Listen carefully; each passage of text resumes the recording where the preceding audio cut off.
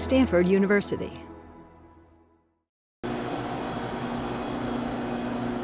Cool things about this process is really it's very simple, very low cost, very easy to do. We think this can really change the way people make batteries. We would like to use this paper to put inside the Duracell cells and produce a new type of batteries. You take a piece of paper, that's printer paper, Xerox paper, or the copy machine paper, and then you put the nanotube ink, that's black color ink, onto the paper. You can dip it in, you can just print it.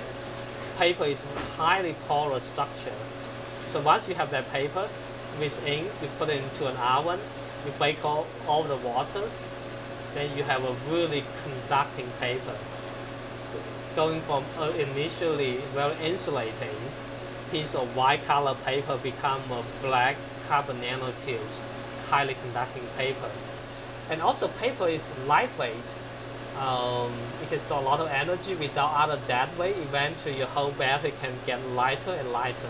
You can think about using these new type of paper batteries or supercapacitors for large scale energy storage, including the energy storage device connecting with electrical grid to smooth out the electricity fluctuation, to connect these batteries with solar cells, solar farm, connect with a wind farm. We can use these paper conductors for lithium-ion batteries used for the car.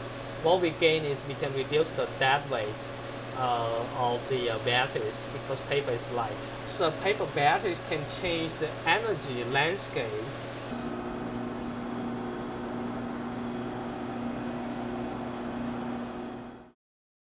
For more, please visit us at stanford.edu.